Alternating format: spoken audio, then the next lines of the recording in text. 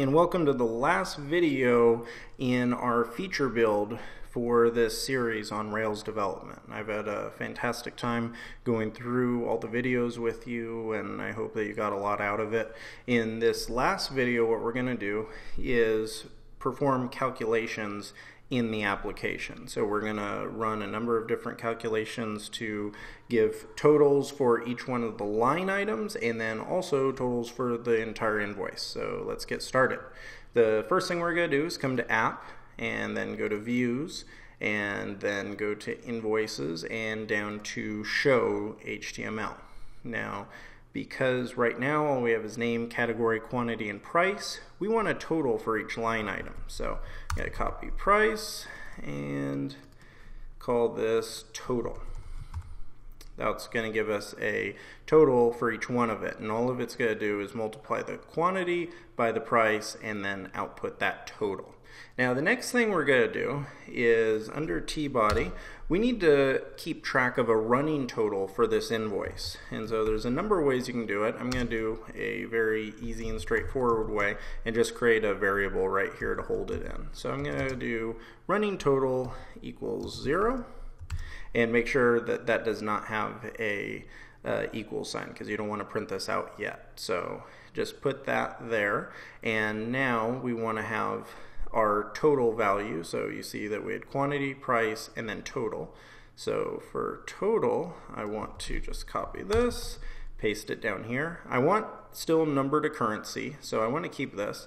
And now all I want to do is grab this, put it in front, do an asterisk, which stands for multiplication in Ruby, and so we have purchase quantity times purchase price. And so every time this goes through the loop, it's going to multiply these two, run the currency generator on it, and then show what that running total is. So that's a really nice and easy way to get the running total.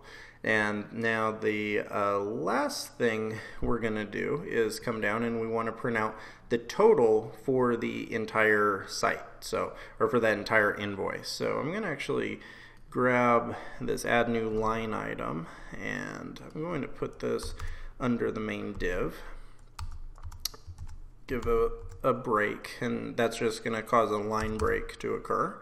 And now I'm going to call h4 class equals pull right, because we want this all the way to the right hand side, and say invoice total and put in some embedded Ruby, and this time we do want to put the equal sign. So do running total. So all this is going to do, and there, like I mentioned earlier, there's a lot of other ways to do this, and if you're making this for a production application, you'd want to put a lot of this logic in either the model or controller.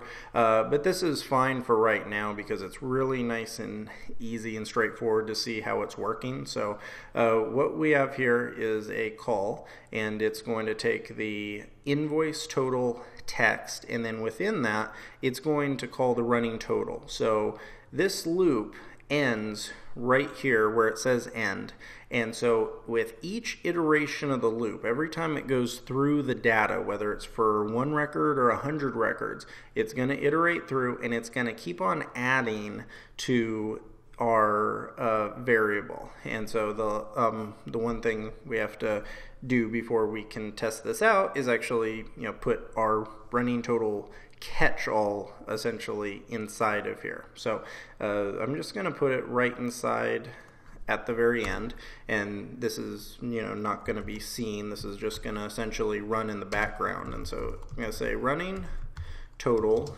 equals running total. So it's going to take, in other words, everything, it's going to start at 0 because the very first time this is going to be 0 because that's what we set it to, and then it's going to add on. So I'm going to do plus, and then I'm just going to take purchase quantity times purchase price. So I'm going to take this, copy it, paste it in, and end our call. So the way this is going to do, it's just incrementing running total by whatever this is. So every time through the loop, if purchase price was 10 and quantity was 1, it would be 10 times 1, which equals 10. So this starts at 0, so it'd be 0 plus 10, so running total would be 10. And if it only had one product, that means when we come down here, the invoice total would be $10.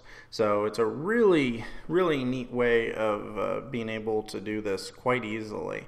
And one last thing, just to make it look pretty, you gotta take number to currency, come down here, and actually put that around running total. So whatever gets printed out will also have this good looking formatting. So I believe this will work. That's a little bit of work without testing it, so we'll see if I made any typos. But preview this, go to invoices, I'm going to click on show, and there we go. It works perfect. So just to kind of explain how it all works, we have added total, and total takes price, multiplies it by the quantity. So in this case, $49.99 times 2 is $99.98. And then on the next one, it does the same exact thing, takes 100, multiplies it by 1, and it's 100.